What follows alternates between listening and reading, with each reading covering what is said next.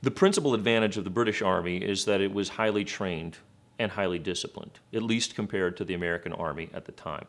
The even greater advantage that the British have is in their naval superiority. There is no nation on the earth that can compete with the British on the high seas. The Americans don't even try to compete with the British on the high seas. They have to resort to privateers, commerce raiders, who go off and pick off individual ships. There is no American Navy that's able to contend with the British in a symmetric contest of arms during this conflict.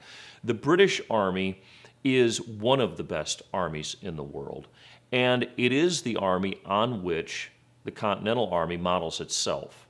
And so George Washington looks at the British Army and does not see some kind of antiquated vestige of a bygone era of warfare. Quite the contrary, he sees the model of an army that he wants to emulate.